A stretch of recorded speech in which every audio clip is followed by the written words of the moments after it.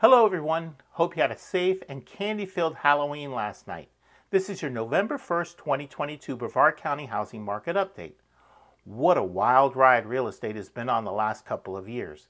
Here locally we have 1,975 active listings with 1,294 homes under contract.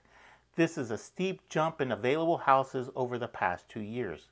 In November 2021, we only had 860 active listings with 1,711 homes under contract. And in November 2020, we had 1,270 houses for sale with 1,841 under contract. And in November 2019, before COVID and the ensuing buying frenzy that happened, we had 2,314 houses for sale and 1,036 under contract. So, as you can see, we are returning to a more normal market in the amount of homes for sale and under contract. Buyers can expect to have choices when searching for a house now without the need of extreme urgency to place an offer.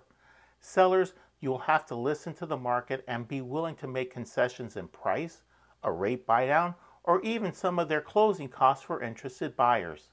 Remember, if you have any real estate question you want answered, please call, text, email, or DM me, and you may just see it being answered on the next episode of Andy's Answers.